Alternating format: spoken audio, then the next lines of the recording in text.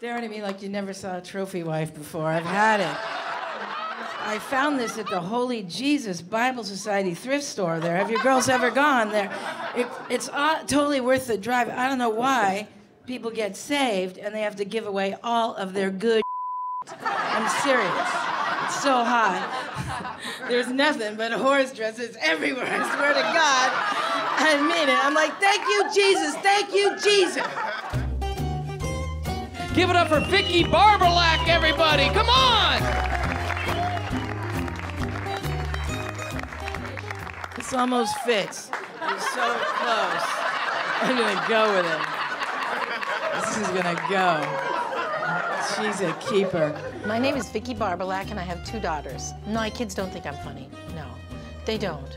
They think I'm just a large bowl of embarrassment, and it's something I enjoy very much. I go to PTA meetings like this. I'm not gonna lie to you. I do.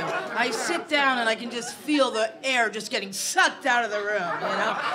So a long time ago, I learned to do this. I'm telling this to the young mom. I learned what I do is I just sit by the tattoo moms, right? Because those girls are so clueless, right? They're unbelievable. They're like, excuse me. I think we should move the kindergarten play area down by the first grade. And you're looking and there's dudes' names written and crossed out and written again, right? And right here it says, let go of my ears, I know what I'm doing. I'm like, oh man, right? You're at school, cover that up, you know? That's so crazy. I know I look all smart and stuff, but I'm no Paula Poundstone. I'm not like a political comic, but I do go around the schools, and I'm just getting a little miffed, you know, because the schools are so broke, right? But I'm serious. I go to my kid's school, I roll up there, I feel like I'm at a Jakarta flea market. You know what I'm talking about, girl? I mean it. Teachers are outside, hey, can you help me out with some tape? Serious, the principal's got a squeegee doing my windshield and back off, bitch. Got you Wednesday. It's so nuts. I think you have to have a sense of humor to be a mom. Every mom has got to have a sense of humor. If you're gonna have children and take that abrupt, you know, just the rest of your life is not yours anymore. You're constantly in battle. You've got to find things to laugh at, because it's a thankless, horrible job. It's hard being a mom. My kids are just out of control, crazy. My 16-year-old, she says she wants to go to Coachella, right? The Coachella.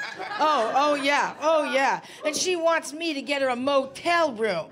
Hell, yeah, right. I'm like, you are 16 years old. If you can't find a guy who can afford a van by now,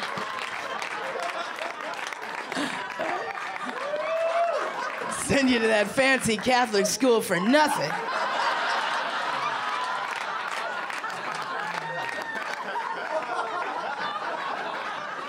My oldest daughter, academically #1 in her class, so that did, thank you, thanks. And she was on the homecoming court this year, so some of the girls know. That's so special. It's really not such a big deal because she is homeschooled, but still, I like to encourage him, and that's what Dr. Phil says. We gotta take care of that. Oh my God. I'm in therapy. Okay, I just want to say this is all being taken care of. It's all being taken care of. It's like a status symbol, though. I'm in therapy. It was actually a court order in my case, so it's really cool. And you have to be really careful with therapists.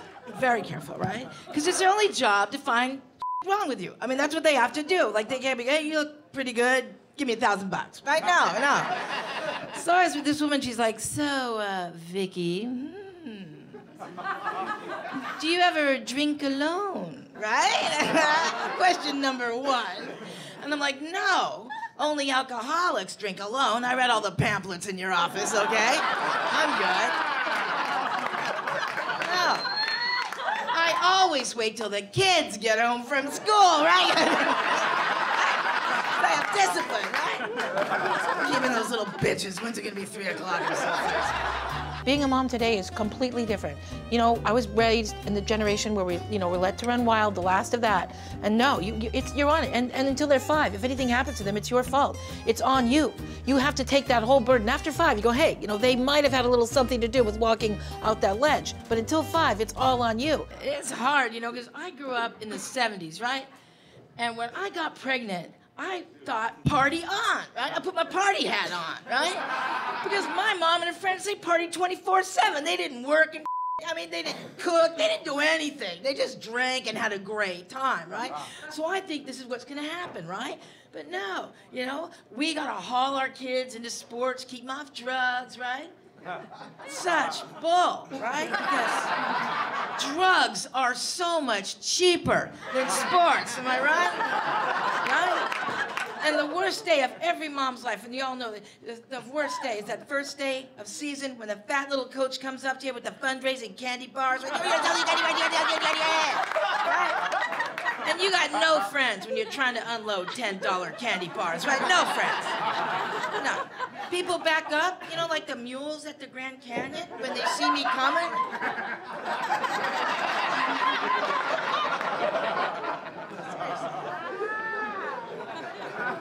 $10 candy bars. Can't sell them, gotta eat them. What's for dinner?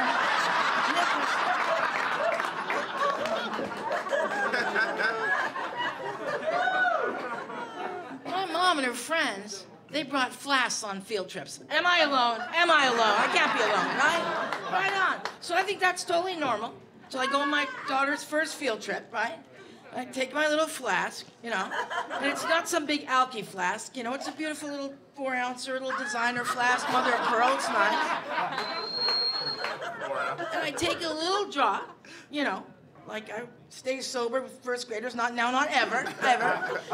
But the other moms on the field trip, the other field trip moms are like, oh my God, she's got a flask, like I'm some kind of Al-Qaeda terrorist, right? And I'm like, calm down, biatch.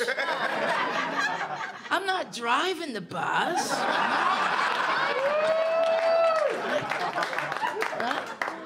But it's worse, like for the young moms, worse for you. You girls got to teach your babies to read. Oh my God! What's your baby reading today? Oh, baby read some Tennyson, stupid baby. You know what I mean? Teach your baby to read. I don't want my baby to read. I don't want my baby walking around going, what's past due?